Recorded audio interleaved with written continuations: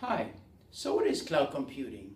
Well, it sounds complex, but I submit to you that the concept is used in other situations as well. Say, for example, time sharing is the cloud computing of real estate. How so? Well, let's say you wanted to buy a house, a summer home. It would be very costly because you're not using it all the time. Cost triggers risk. And it would be very rigid. You would have to always be going there, so there would be no agility.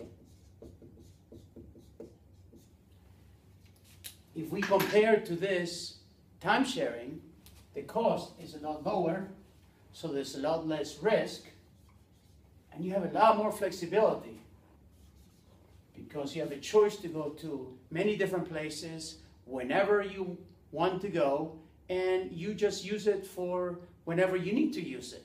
Often the companies that offer time sharing allow you to go to a website where you do self-provisioning.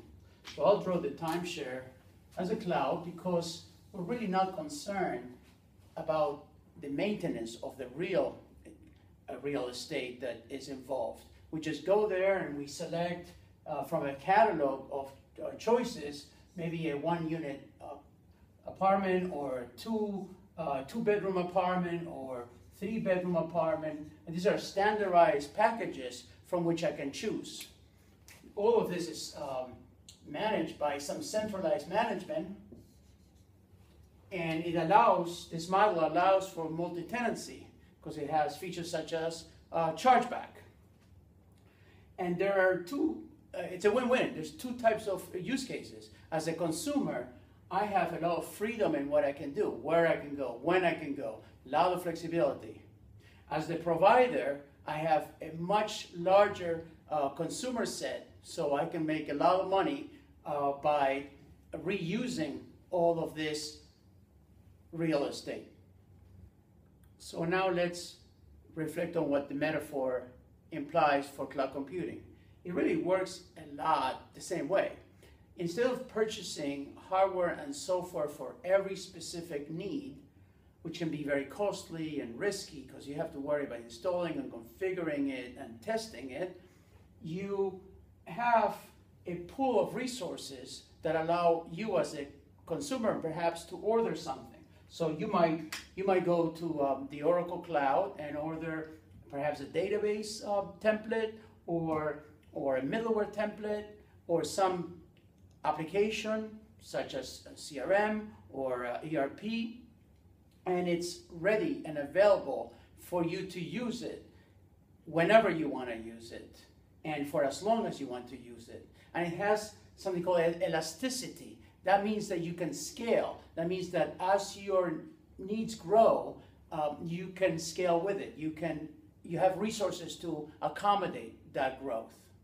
So again, as a consumer, you use these services. But if you are the provider side, if you want to set up cloud computing, then you also benefit because you can leverage all these resources that you have across many different LOBs. And they allow for aspects such as multi-tenancy, and you have chargeback, so you can charge back different departments. So it's a win-win for both parties, the consumers and the providers. So what is a cloud made up of? A cloud is made up of hardware and software. Hardware such as engineered systems like Exadata and Exalogic working together with software such as the Enterprise Manager to manage this environment and Oracle virtualization technologies. With Oracle VM, you can have templates for database or middleware for applications from which users select what they need and when they need it. Oracle offers two types of cloud computing. There's public clouds, so you can go to the Oracle public cloud and do the self-registration, have a catalog of different types of templates available for you to choose from. You have centralized management that manages all of this. It's multi-tenant and allows for chargeback. So that's, as a consumer, you can benefit from using a cloud computing environment. Now let's say the other one is private cloud. So private cloud is a company wants to offer this model for their own departments, for their own uses. so they can leverage all of this hardware and software for use by many different LOBs. And then there's another scenario where you may have a mix. So you may have a public cloud, and then you have a private cloud, and you need them to integrate. Oracle offers software that allow you to do this in very standard ways and very secure ways. So if you want to hear more about this, please contact your Oracle representative. Thank you very much.